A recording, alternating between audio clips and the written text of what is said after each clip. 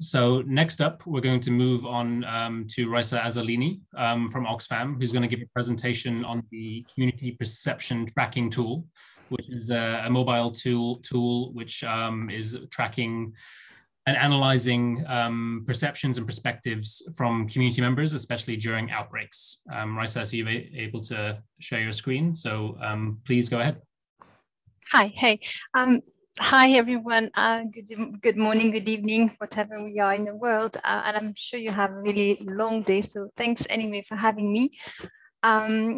I'm just going to try to give you really quick snapshots and kind of share some link if you want to have more information on this, and I'll definitely be available to answer other questions and more in-depth questions. I think that fits quite well with the different presentation we had on the fatigue of trying to collect a lot of data from people in camps or elsewhere. So I'm going to talk about something else, another initiative that we had, and we call it the Community Perception Tracker. So just to give you a bit of background, so the way we had developed this process was very much linked to our community engagement commitment in our responses. So how we can build actually a little bit more dialogue with communities when we implement our activities. And then when we kind of also listen to communities a bit more. So we developed it in 2017. We tried it in Haiti during the cholera outbreak. And then we definitely did a long pilot in DRC during the Ebola outbreak in 2018 and 19 for more than 12 months. And then we adapted it to COVID-19 last year, and then we have implemented across 5 different regions, 12 countries in Oxfam and 2 countries in ASEAN. So what is the CPT? So basically, it's an approach that uses a mobile phone. So it could be a telephone, an iPad, that all staff and partners can use while doing the activities, while implementing the activities to capture, analyze, and understand the perception of communities during this outbreak and to act upon it. So what is important here is that it is only relevant when you have already a program. So we're not collecting data for doing some analysis on social media, etc. We're really collecting data because we're having a program with the particular communities, and we want to make sure that what we're doing is actually accurate. It's acceptable. It's what people really need. And if not, from listening to what people are telling us, then we like to adapt it. So when we talk about perception, we really talk about questions, beliefs, concerns, and practices that are in relation to the views or the perspective of people that rise in line of the spread of the disease. So as we speak, the CPT is very much oriented for disease outbreaks. So we're looking at the context, and then we're saying, okay, in that particular outbreak, what happened to people? And they can come up with a lot of information, and not just about prevention or treatment, but also, for example, the impact of that disease can be on livelihood, on protection, etc., or the stigmatization. Sorry, yes? Can I just check, is your slide supposed to be moving? No, not yet. Oh. Sorry. Good. And the CPT is part of the dialogue. So basically what we're saying is that that's why it's really important that we are doing a kind of all face-to-face. We can do it by phone, but at least we have a discussion with a person. And we find out after 12 months of using it in COVID-19 that it really helps to develop also the trust that we have with the community we're working in. So there's a lot of tools out there. I think some colleagues might have talked about it. There's a lot of approaches. Just to say that the CPT really look at people perception, and we're not looking at a specific sector. So it is not a WASH tool, it's not a protection tool, it's not a livelihood tool, food security, etc. It really is looking at the context. So our teams are using it, and not just one single sector using it. So all the teams can be using it as long as you have an interaction with community members. It is not a survey. So we do not ask specific questions to people. I completely agree with one of you saying that there's a fatigue of asking questions. So here we don't ask questions. We're here really to listen. You could have maybe a kind of a wider question. If you have an activities on the ground with a group of people, and the discussion doesn't go, is not around COVID-19, and you want to know, understand what people are thinking about it, if that's something they want to talk about, you can have a broad question, but it will be a very general question. It will be not like a questionnaire, this specific questionnaire. So it is not a survey. It is really an approach that provides a space for different people to be able to discuss what people are saying to us, coming from program perspective, managers, monitoring and evaluation teams coming around the table and decided, okay, this is what people are saying, and this is how we should be adjusting our work. It's systematic because we gather information. It goes into a platform called CCCM. We could look at the data on a daily basis. You could look at it on a weekly basis, bi-weekly basis, or monthly basis, depending on how the outbreak goes. And it's systematic information. We use a single form to enter the data and ICT. So it's quite easy to record. And we're really focusing on qualitative data, which are not the most easy things to always capture, use, and report on. Why we're doing this, it's really because we think with the CPT, we can do better ongoing context analysis, so really understanding. So if you're in a camp, really, and if you know that COVID-19 is a threat, and it could be COVID-19, cholera, Ebola, etc., you want to know what people are saying about it, what kind of information is circulating around it, and you want to do that quite quickly, and you want to do that quite systematically. So definitely better ongoing context analysis to also, from this data, to really kind of go into recommendation and action. So adapt your programming based on what people are telling us. And when it's not possible to adapt on your own programming, it's how you advocate and how you can also share that information in coordination platform and say, well, in my organization, we don't do much about, I don't know, medical, for example, but I think this is really important what people are telling us in this part of the camp or in that camp or another camp. And I think to have that discussion with other organization, that could be definitely useful. And also to monitor. So because we collect data on a regular basis over a long period of time, you can also see the changes. So people think different things around, for example, COVID-19. At the beginning, a lot of confusion around the existence of the disease or the prevention or the treatment. And then suddenly we saw in the last few months, much more discussion around vaccination, for example, or impact on livelihood. It's important that all this information, we triangulate that information with epidemiological data and other information that we can gather from our different programs as well. So how does it work? Basically, we have some data collection that happens during the activities. So the team are going outside, they have already the activity plans. We're not necessarily just focusing on that particular capturing that information, but that during those discussions, that's where people can listen and hear people sharing. And as soon as you start listening, obviously people are more inclined to share. That data goes up to Service CTO, and then you have a first analysis that happened. And then you can do first analysis, first recommendation. Then you're sitting down in a meeting with your team. This is really where the moment where you can really discuss about on the result of the analysis, the finding of the analysis, but also what will be the action and recommendation and who will be part of following up. The triangulation with others are really important as well. So other organization, internal sectors within the same organization, if they're not all involved. And then you adapt your programming or your influence and definitely do some follow-up activities. So I'm going to go very briefly. I'm not going to detail, but. Can I just jump in? Are you sure we're not supposed to be seeing your slides right now as full screen? Oh, yes, sorry. Yeah, I'm sorry. Before, we're still on the front slide. Oh, I apologize for that. No worries. Can you see it now? Sorry. I'm not sure what I'm doing wrong. Can you see something? It's still on the title slide. No, so I don't know what's happening. I might just sorry for that. If you press from current slide on the top left, it should. Yeah, it just doesn't let me. So I can also share from my side if you want. Yeah, that would be great because not sure. Sharing your screen, I can share mine. Yeah, because I'm not sure. Let me just stop sharing, sorry.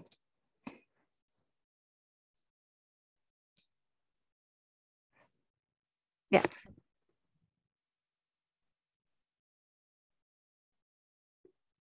Definitely, yes, sorry. You can, yeah, next slide, please. I won't go into much detail of that, but basically you have the different steps from the collection to really the follow-up of the activities. Next slide, please. So just to say that in the tool itself, you really have just like the name of the person who's collecting the information. And this is just because we want to be able to go back to the person in case we have not really understood the way the person has written the perception, because that's really like an open space for writing perception. The consent of the person who is sharing the perception, which is really important. And then just few information that we need, for example, the location. So if you are, for example, in Bangladesh, where we work in many different camps, we have to have a bit of location of which camp, for example, in which area we're working, the activity that the person has been doing while collecting the information, and then something around who is sharing that information. So gender, age, if the person is living with disability, or if the person also has been affected or not by COVID-19, and where the information that the person is sharing is coming from. So, but those are kind of information that is needed to be able to do the analysis and to be able to understand a little bit more on the who's sharing, who we engaging the conversation with, etc. If you want to go to next, yeah. So when we have the perception, so the person is saying something to us, and we really have to record the perception, the way the person is telling us, then we have to categorize, kind of tag that perception, code that perception into a categorization. And we have developed 12 categorization. It's just to help for the analysis, because otherwise it starts to become a bit more complicated, especially when we look at data, qualitative data analysis. And that really helps. So you can see here, we really, with the experience we had over the last 12 months, it was really a lot of things. There was information were given about how to prevent from the disease, what's the signs and symptoms, access to the healthcare, the methods of transmission. Obviously, a lot were around the origin and existence of the disease, which we've seen a lot across the globe. Things around treatment, and now more about vaccination, stigmatization, etc. And also including impact on livelihood, but also on protection issues, on education, that the other things that we've been seeing. Next, please. So that's just a visualization. So coming out from the data, we could, for example, in Venezuela, sorry, we could kind of visualize over the weeks what will be, what was the kind of main trend and thematics of the perception that were coming up. And we could also see retrospectively when the perception is actually, there's a lot of perception on certain thematics, and then suddenly they have appearance of new thematics. And you can also link it to what's happening in the context. So is the government has decided to do some lockdowns? Is there more restrictions? Is a lift of the lockdown, etc. So you can definitely triangulate the information, but also kind of see, interestingly, to see how respectively, sorry, the people are being sharing their perception. Next, please. So yeah, I think that's going to next. Yeah, you have to click. So is the CPT a CAP? The CPT is very different. I mean, there's a lot of things around knowledge, attitude, and practice survey. It's very different because we are not looking at a very detailed information giving at a specific time. With the CPT, we really touch upon the perception people are ready to share about a specific context, and it's ongoing, but it's not very detailed. So if you want to have more information about something specifically, if the people are sharing certain perception on specific treatment, for example, that you want to explore more, then there's other methods, other participatory approach that you can actually be using for that. So that is not replacing a CAP survey. It is not an accountability tool. We're not just looking at if we're doing a good response or not a good response. We're not looking at safeguarding issues. We're really looking at the perception in relation to the context. And we're trying really to kind of focus on that. We have accountability tools, we have other means of collecting other data, but the CPT is focusing more on the perception, on the specific context. And it's not to address any follow-up on, for example, all the information that you have on social media, like WhatsApp groups or Facebook, etc., because we need to tag the perception to somebody sharing it with us. So men or women, a group of men, a group of women, with the age, etc. So we need to be able to tag the information to that. So we're not doing that. Next, please.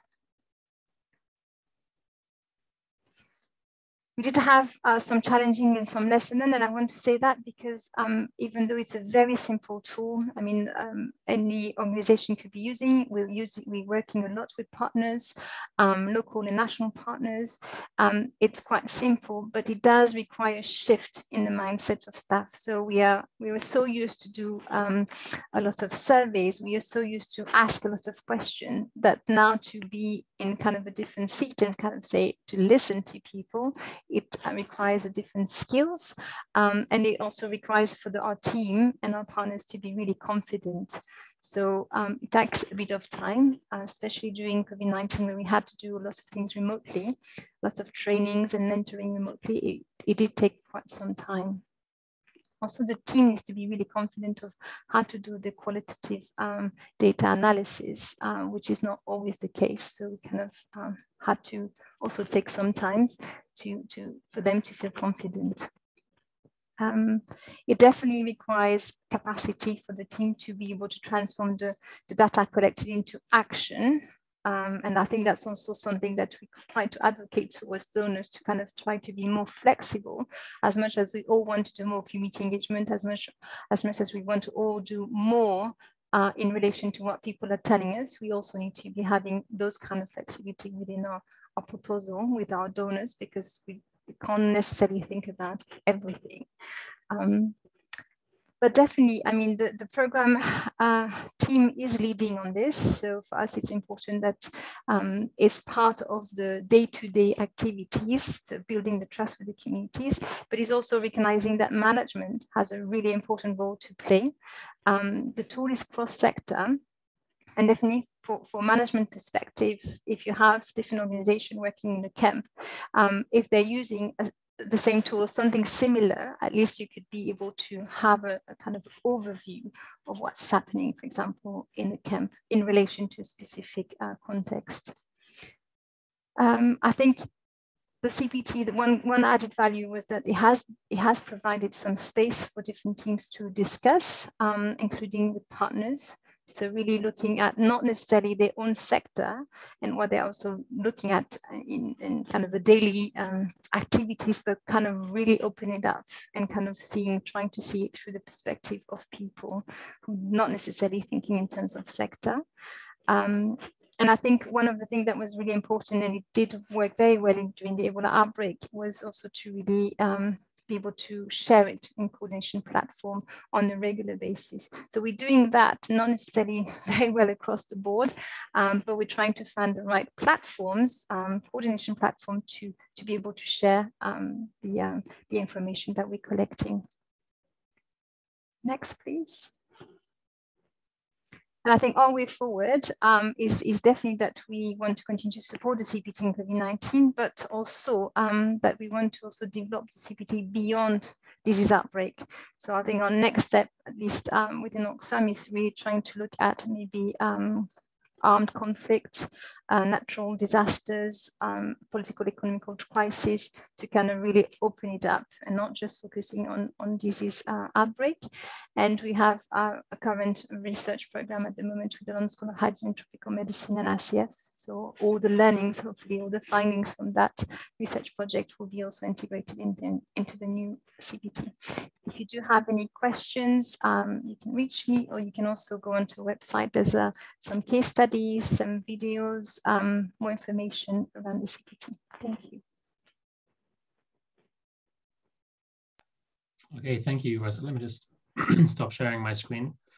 Okay, let me just have a quick look in the chat to see if there's any questions from the audience. So one says, yeah, in some of our CCCM operations, we use what is called rumor tracking. So I guess it's similar but different, because instead of tracking sort of like hearsay that you hear in shops, you're actually asking people a question on how they feel about a certain topic and getting their perspective on it, rather than the sort of like Chinese whispers you might hear down the market, which I think is quite interesting, because I think within CCCM, we are very much interested in this kind of information. It sort of falls between camp management and protection. And when those two actors are working together and have sort of like common information collection and community engagement sort of programming, we do tend to get this information out, embedded in sort of like different incident tracking kind of tools where rumors and negative perceptions fall into that.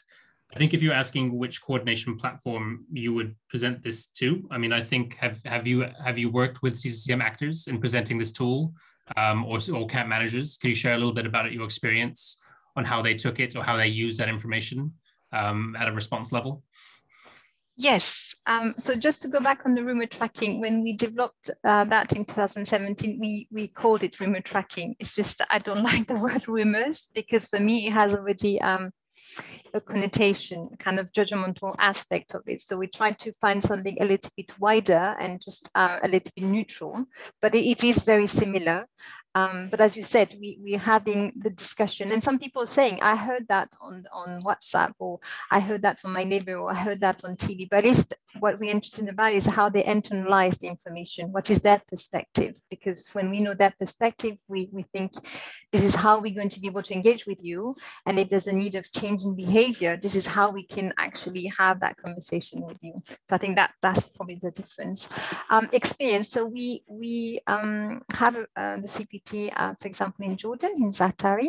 So I think my colleagues have been sharing that. So going into coordination mechanisms, sitting down, presenting that to whoever's leading on the coordination, could be UNHCR or other actors.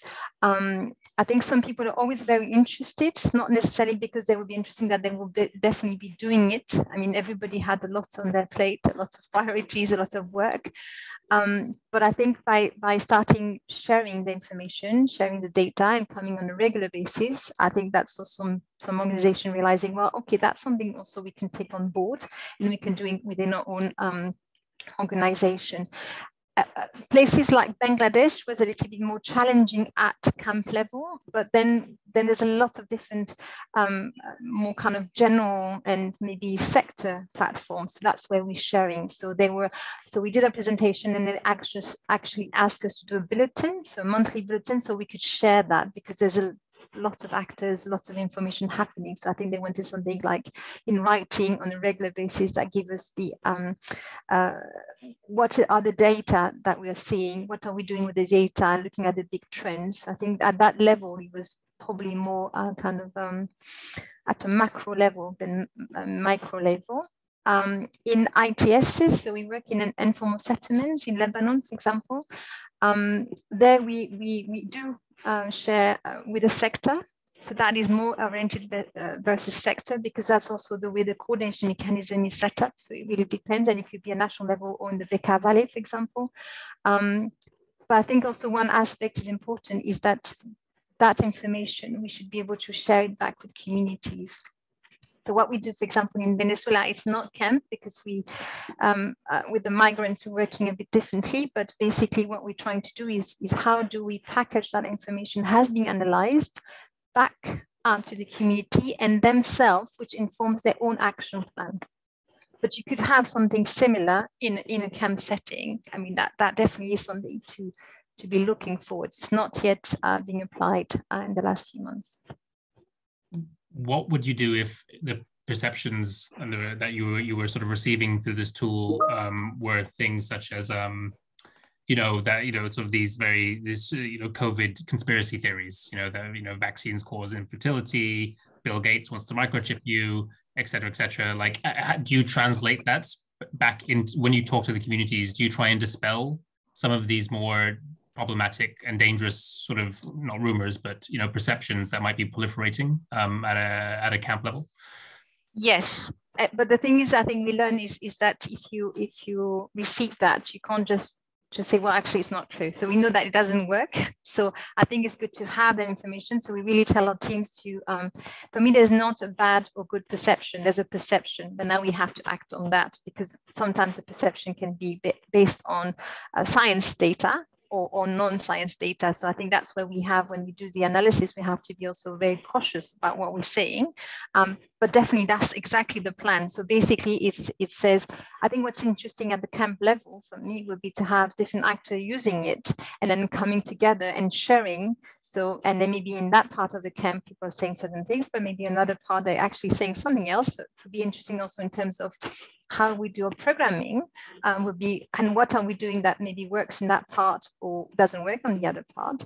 But definitely that's part of the of our work. So basically the vaccination promotion activities in Lebanon have been based on the data given by the CPT, because we were collecting data on regular basis. Then we had data on our hand to have this discussion, and then we decide, okay, we need to do something about it. But then the people are telling us that they're not just telling us they're afraid because if they get vaccinated they die, or they're afraid because they have so many side effects, or they were also telling us, well, yes, we could be interested, but where do we go to register? Are we allowed to have vaccine? So all the different questions came. So when we had the data and we analyzed the data, then it was very easy for us to translate that into a promotion plan. So what they've been doing now. So I think now we're trying to duplicate that in other countries. Thank you, Raisa. That's really interesting.